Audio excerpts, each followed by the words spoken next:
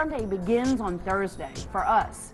We start doing the prep for Sunday all the way then, whether it's clarifying butter or ordering the eggs in or thinking about the specials and getting the product in, roasting the peppers. We'll start all that process on Thursday to be ready for Sunday. Is everybody here? 1, 2, 3, 4, 5. All right, the soup today is kakaliki, cream of chicken with leeks. The mac today is roasted garlic, prosciutto, and provolone. The smoothie is still mango, blueberry, strawberry, orange. All right, any other issues, concerns? Let's help seat. Everybody, let's do it. Ready? Here we go.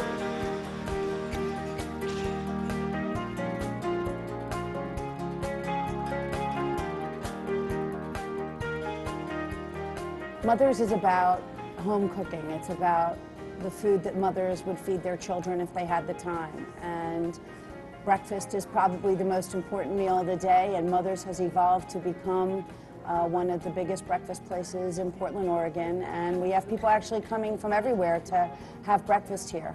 Perfect, thank you. Enjoy. Hello. How we doing? 2? You know, it's funny, you'd think to see that big line that I would gloat and say, yeah, wow, great, you know, I rock. No, it's like, oh my God, they're waiting online. We have to get them in. Oh, I hate to keep them waiting so long. How long have they been waiting? I'm gonna go walk the floor real quick so I can give you a good estimate. I'm gonna see if I have any tables left at all, and I can let you know. I'll be right back. Is there anything open? Like 7, 8? Oregon is populated with settlers and immigrants, and people have moved here from everywhere else. Or the original people, the Oregonians, are pioneers. Their forefathers came on the wagon trains and settled the land. Well, what's big for cowboys? What's big for those travelers? Breakfast. And I think that's kind of the philosophy is stuck. My restaurant just filled, so it's probably gonna be about 20, 25 minutes. Can I get a name? Uncle Dan. Uncle Dan. I like it. We'll call you out as soon as your table's ready. Mothers is all about feeding people. So I'm not happy if I'm not feeding a lot of people. And the more people I can feed, the happier I am. And of course, on Sundays, we feed the most we feed any other day of the week. And in order to do so, a lot of things have to happen and craziness ensues. You said 2 meats, right?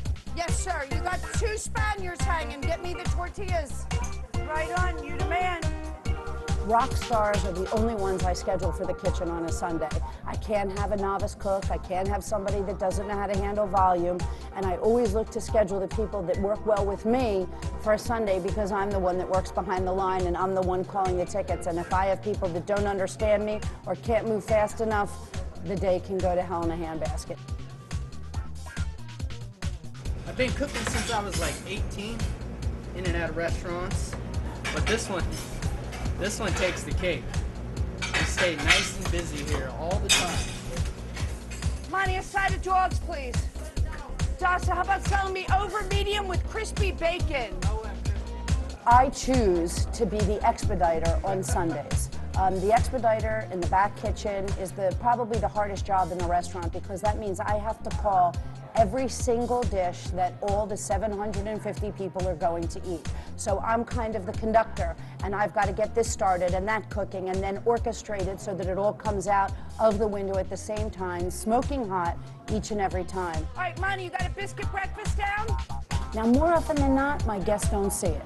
More often than not, we can hide it. But in the back, I'm pulling my hair out. I'm screaming bloody murder. I'm trying to get the food out as hot as I possibly can. Maddie, fire special waffle sauce side. 2 salmon hash and a Mike's. You got an order of country bread hanging. I have a rush order on another migas for 6 all day. And run her hair. That's false. Biscuit breakfast setups. She might yell a lot, but she has a heart. She definitely has a heart, and she makes things happen really, really quickly. When she's in the window, everything's out super fast. Fire a full stack. A single special. That's a hot oat skim, no sugar with walnut, course 1. She'll say, sell me a Benny, that's an Eggs Benedict. She'll say, sell me that OE, that's over easy. Sell me biscuit breakfast OE. And then I'll repeat back to her because you have to communicate and keep that open. I'll say BOE, you know? Like, that's just shorten it up to letters. If we didn't have that, then we wouldn't get anything done. We wouldn't be able to serve as many people as we do. Basically, we feed more than a person a minute. We manage to cook the food so fast that we put out more than one person's food a minute. So I choose to be in the back. It's the hottest part of the kitchen, the roughest job in the kitchen, probably the roughest job in the restaurant. But I see every dish that leaves the kitchen, and I'm sure it's perfect. And on a Sunday when I feed the most amount of people in a week, that's important to me.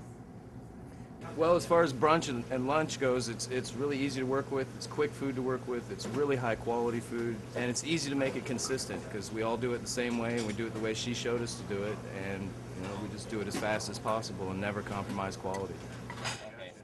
It really does start with the food and how the food tastes and how the food looks and how it smells. But there are other factors here that can't be found in many other places. Our servers care as much as me. All right, maybe not as much as me, but they care like I care. That's about it. Comes with roasted red potatoes, made with thyme and garlic and such. Some toast or something? Comes with toast, honey whole wheat toast. All right. How about for you, ma'am? You're the last one. Everybody matters to me. My staff knows it, and they feel it, and they honor it, and they make sure that everybody is as well taken care of as if they were in my dining room at my house, because that's what it is. Here you go, hon. No problem. There you go. You know, it's funny because there are some customers that really do feel like part of the family, like part of the mother's family, like not just the people that work here and the people that you see every single day. And Jeff and Lynn are like that. We have people that have been coming to us every single week for 8 years. We've got Lynn and Jeff. Sometimes they come Saturday and Sunday, just Sunday, but we don't even wait for the order to come in. We're already making Lynn's hash before she ever sits down. We've been coming here ever since Mother's first opened, and we followed her from where she was before. So we've known her for 2 years prior to her opening here. They've been coming in since before I started working here, and they still come in every week, every Sunday actually, and we save that table for them. The real reason we keep coming back here is because I've adopted Lisa as my mom, and we want to support her. No, it's just great food. It's great food. I've traveled all over the world. Her Eggs Benedict is actually the best I've ever had, anywhere. It's really that good. We make 2 gallons of hollandaise every Sunday.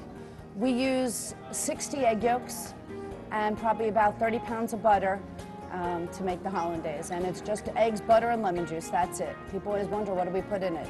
Besides the eggs and butter, it's a lot of love. Ladies, are you doing well here? Wonderful. I would be nothing without our cooks. We don't have a cook-server war. You know, we just all really get along, and that's really hard to find in any establishment. There's not one thing I wouldn't do for the back of the house that I wouldn't do for the front of the house. That's another one of my favorite things about this place too, is truly this place runs as an organism. We really work as one whole. It's really amazing. I've never worked in a place that, I mean, literally, like, we can finish each other's actions because we're all so in tune. Working in a restaurant is like working in an orchestra. You've got your violin player, your cello player, your clarinet. And without all these pieces working in perfect harmony, you don't get a perfect experience. I know it's kind of crazy, but I want to feed the world. So, you know, I'll feed as many people as I possibly can in my lifetime. What time is it? But I try to feed as many people as possible, some of the best food that they'll ever eat. It's just an obsession I have, and I love feeding people. It makes me really happy to share the love.